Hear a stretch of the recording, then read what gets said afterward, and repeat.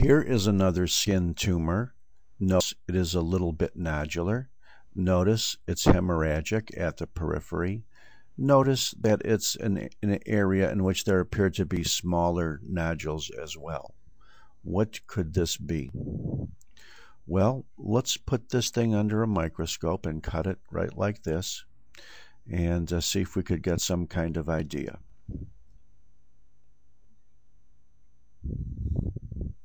Here is the epidermis.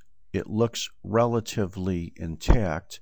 Notice that there are some vascular spaces here and here and here which come very close to the epidermis, and that might be why it has a hemorrhagic appearance.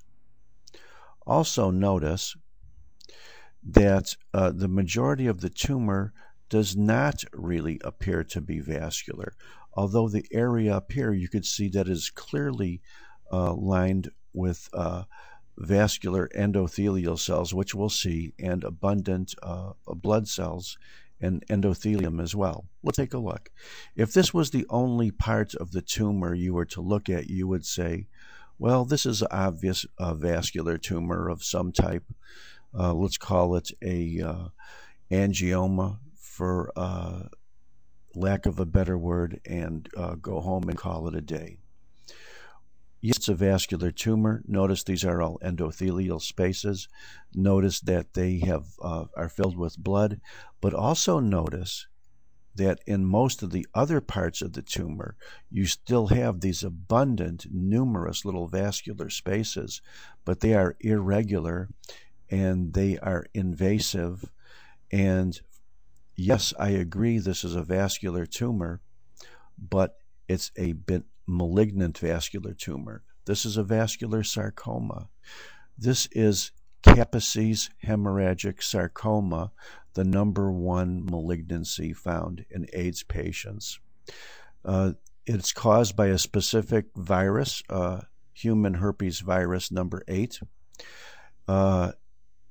Before the AIDS epidemic, these sarcomas were very, very rare.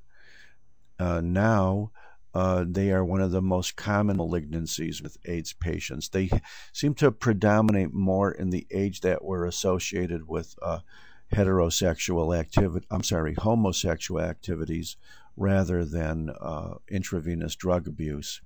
Notice that even though the tumor appears solid, perhaps, in an area like here, you will still see that even in the solid areas, there are these little open, irregular vascular spaces lined by endothelial cells.